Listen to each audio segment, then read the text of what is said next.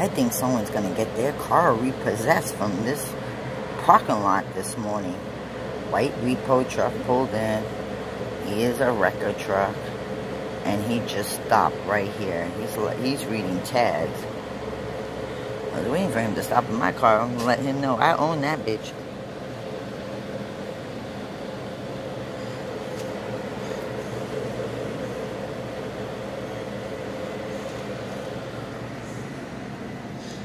So today is the day I have to leave here, heading over to another hotel. I sure hope I do find somebody.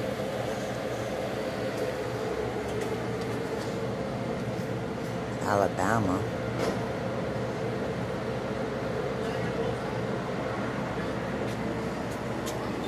Oh, her car stopped. Not getting repoed, thank God. She's getting a jump start. Alright, well, that was the exciting news for this morning. The Methis are getting up. I don't know how I understand how these people on the first floor live here all year round. And the manager told me I couldn't stay or extend my stay for 1 week. You should be glad I was trying to extend my stuff for 1 week. But I will be giving it a bad Google review. I do a lot of Google reviews when I travel. So that's what I will be experiencing. Like this. Look at this. The door is dirty. All this is dirty. All this dirty.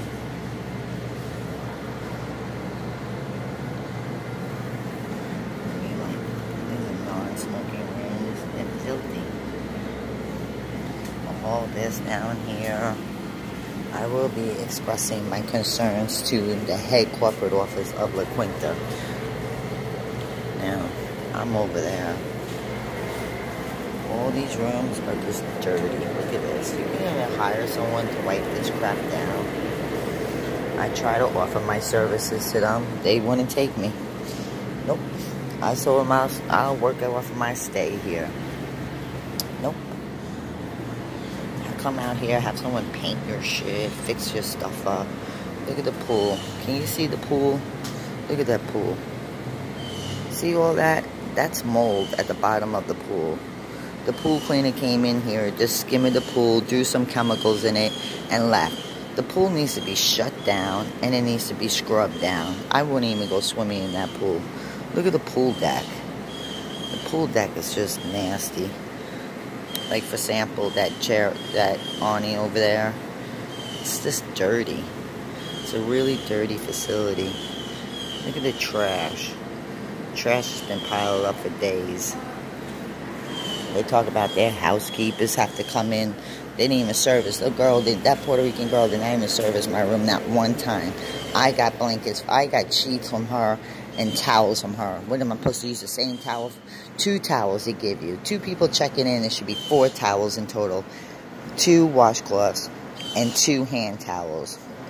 But 4 bathing towels. You only gave me 2 bath towels, 1 washcloth, and 1 hand towel, 1 bath mat. Who does that? I work in hospitality, and we provide our guests a lot more than what they should get. But they get it.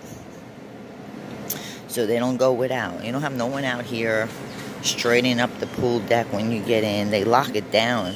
They put locks on it after 10 o'clock. But, I mean, come on. Take pride in where you work. The manager can't run this shit. Sorry for my language, but he can't run it. And the 3 people that work for him can't run it. The 2 housekeepers they have on duty, they can't clean all these hotels by themselves. They're understaffed. You should see what they give out for breakfast. You used to get hot breakfast. Nowadays, you just get a piece of bread and cellophane, muffins, coffee, juice, cereal, milk. Nothing worth exciting about. Not for the $400, $468. Let me correct myself with the tax and everything. The bill was $468 for 1 week here at the La Quinta in Pinellas Park. I wouldn't recommend it to nobody unless you like being around drug addicts all day long. If you like being around drug addicts all day long, then you're welcome to come and stay. The room was kind of clean, But they could do a lot better. Especially provide clean sheets. I don't even think my sheets would change because I have a piece of red.